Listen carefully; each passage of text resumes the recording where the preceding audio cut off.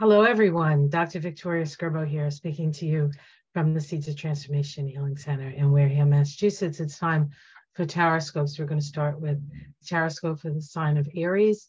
That's Aries Sun, Aries Moon, or Aries Rising.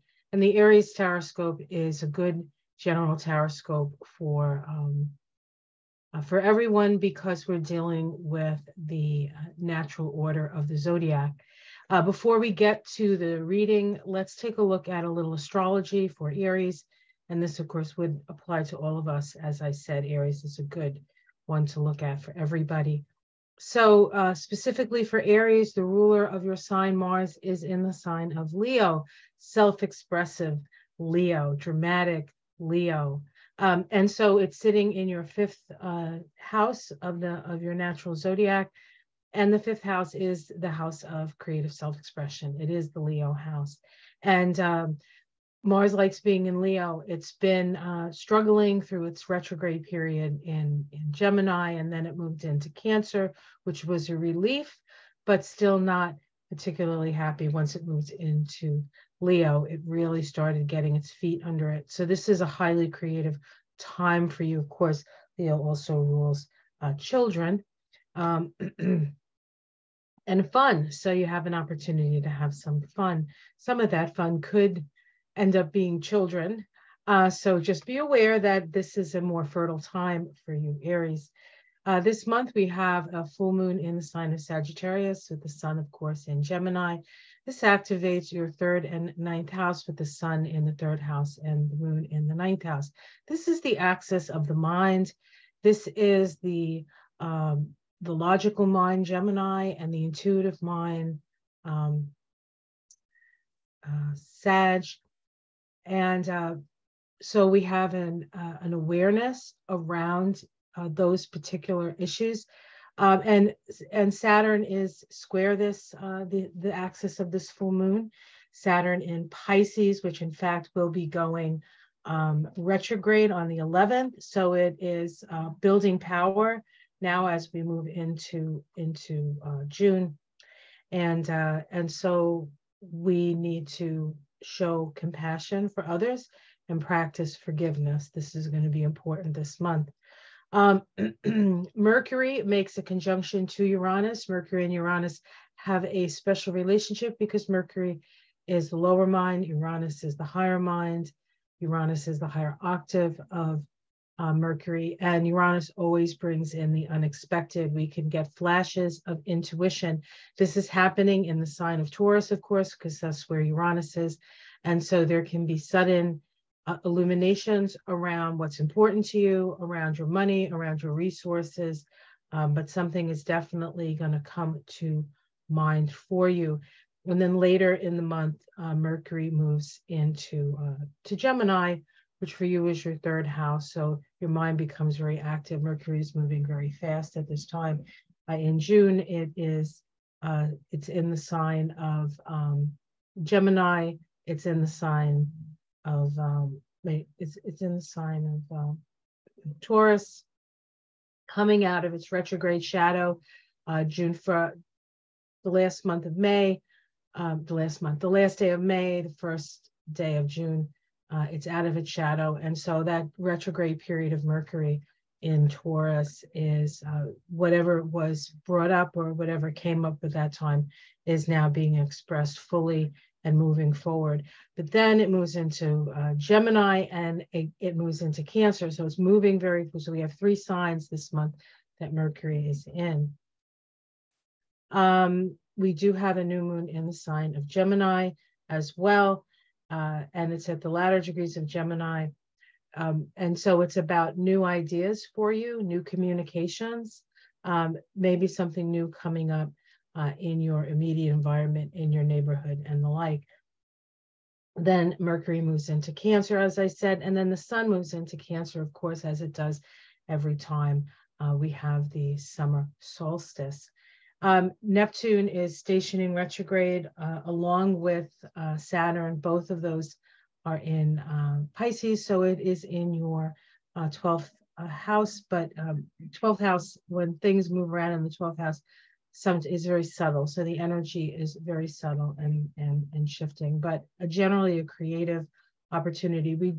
A creative month. We do have that grand square still in the sky. So there is a lot of stress. And for you, Aries, it's going to be in your fixed houses, your second, your fifth, your eighth, and your 11th, which is your house of your values and your house of stability and your house of emotions. So we're all going through this as a collective, no matter what sign you're in. But there is a lot of stress in those areas. And so you may need to break free from something in order to free your emotions. So that's what's going on for Aries in June. All right, let's get started with the tarot. I'm going to be using the Crow Tarot to do Aries here. And we'll see what is coming up for Aries. Whoops, excuse me. And I may do a oracle card, but I'll have to see what kind of time. There's a lot of things happening. So, all right, Aries. What does Aries need to be aware of for the month of June? What does Aries need to be aware of for the month of June? Well, Aries is a very brave sign, especially with Mars being in Leo. And so this is a time for you to take the lead on things. Take the lead, of course, in your own life. You're used to taking the lead. You're less likely to want to take the lead and take on the responsibility of other people. But that is a thing for you as well. Mars is pretty power-packed. Mars is still as we begin the month, in orb of that opposition to Pluto. Mars is still squaring Jupiter and Taurus. So we're still pretty active with that. All right, let's see. We start with, choices, the Lover's card. So this month for you is a choice month. You're going to need to decide on what direction perhaps you want to take. It can be around relationships, but the Lover's card isn't always relationships, which kind of sounds weird, but it's true. It can just be choices. So you're being given a choice. You're being given a choice this month. What is challenging that? We have the Five of Swords here. There's some abuse of power issues. This can be just unfair tactics. So you need to be aware as you're making the choice that there are people around you that are not so well intended. That can be a challenge for you. Aries is generally, while it is a fire sign and it can be rambunctious and it can be pugilistic, it's also an innocent sign. So it doesn't, as the first sign of the zodiac, it's not always quite understanding of the nuances of the cruelty that can be around it. So just as you move through the month, be gentle with yourself and we can see here the two crows with the heart there. So this is a warning to protect your heart. Keep your innocence, but protect your heart. Okay, let's see what's underneath it all.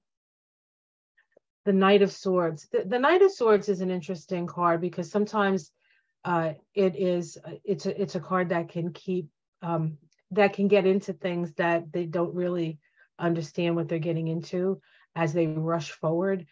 But it is generally, it can go one of two ways. It can be not well intended or it can be very well intended. But either way, it tends to jump into things. And so it's important that if you're going to jump into something, you know what you're getting yourself into. You know what you're getting yourself into. Let's see what's in the past. We have the Knight of Cups. This is a very different kind of knight than the Knight of Swords. The Knight of Cups is very romantic, but not always realistic. And so in the past, maybe you've gotten into things through your own sense of purity of heart. But you wanted to do it, but you didn't quite have the tools to complete the task, as it were. Knights are the action of the element. And so the Knight of Swords is the action, which is the root here, is the action of your mind, what your mind is telling you. The Knight of Cups is what your heart is telling you. Let's see what's in the sky for you. Okay, new opportunities. This is a Leo card, the Ace of Wands. This is that Mars in Leo, right? So there's great opportunities for creativity. And there's new beginnings here, endings. This is an ending card and a new beginning card. It is in the numerology that I use, a 9 vibration. So there's always a wrapping up energy, but it's also about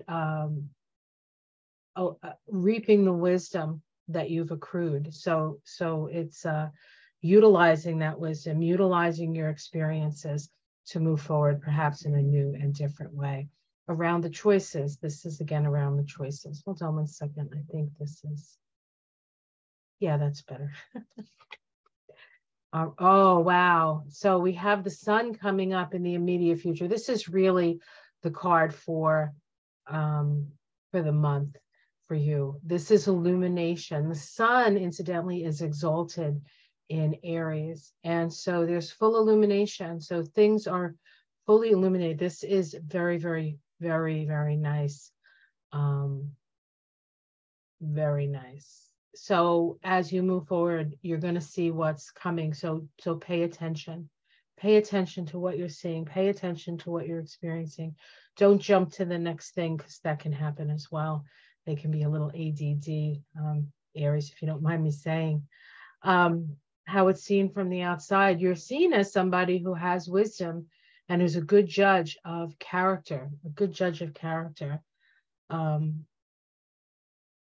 Yeah. So people do trust your judgment. All right. Your domestic situation. Oh, something is going to be revealed, the High Priestess. In your domestic situation, there is perhaps a secret revealed, or you find out a secret, but you keep it to yourself. Sometimes this is about knowing, but staying silent. But it is an opportunity to connect the mind of God, minds of God with the heart, or the heart of God with your own heart. It's a direct connection to spirit, this card. And so pay attention to messages coming through as you go about your daily life. You know, chop water before enlightenment, chop water, carry water, chop wood after enlightenment, you know, but there's enlightenment in all the processes of carrying water and chopping wood. Hopes and fears, the Eight of Swords. This is a clean break, so to speak. A decision has been made, a direction has been taken. You will know what direction to go, because the sun is here and it will show you the way to go. It will show you the way to go. And the outcome here is justice. We are going to see justice. Remember, this Aries reading is for everybody. So justice is coming. The scales are being balanced. If you wish for justice, wish justice is here. Let's look underneath it. Oh, what do we have? We have the Seven of Swords. This is knowing who's the bad guy in this situation, seeing people and their actions for who they really are. We have the Magician. This is about creating your own reality, as above, so below. This is a power that you have, Aries. The Magician is the 1 card. The 1 is the number of Aries. And so this is a very powerful time, and you have the perspective and the courage necessary. So this is really quite quite a beautiful reading for you, Aries. I really feel as though the decision is at hand, and you're going to make the right one, as long as you pay attention to the signs that you're seeing and be willing to look at things in full illumination. This is all about a whole new path for you, a whole new level. And if there have been, you know, we have a lot of the past here with maybe some regrets and some real challenges, but but the future looks very, very bright for you, Aries, and hopefully for all of us as well. All right, let's see now. All right, I think I would like to stop there. I stopped on my head, so to speak. All right, guys, have yourself a wonderful month. Like and subscribe if you would. For those of you who are new to my channel, I do astrology readings with a combination of Kabbalah and numerology. If you would like that, you can contact me at my website, thesiegeoftransformation.com. There is a link below. I also have a Patreon page if you want to help support my work. I could use the help. I love the work. And what was the other thing I wanted to say? I'm looking to reach 10,000 subscribers. So if you can share my work and like and all that, get me out there. It'd be greatly appreciated. Until next time, have a wonderful month and namaste.